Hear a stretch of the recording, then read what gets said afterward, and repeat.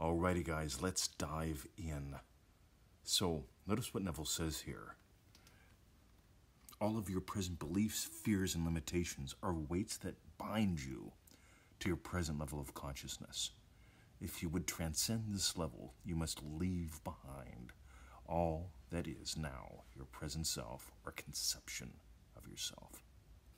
In other words, the present you can't really find that happiness or double your income or, well, whatever you've been seeking, it's been coming from the old you, and that's why you're still seeking it.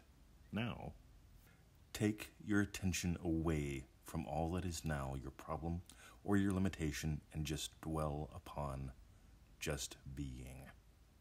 And then once you do that, then move into the state of your wish fulfilled. That's it. Visit us at easymanifestingmethods.com. Join us. Have fun. See ya.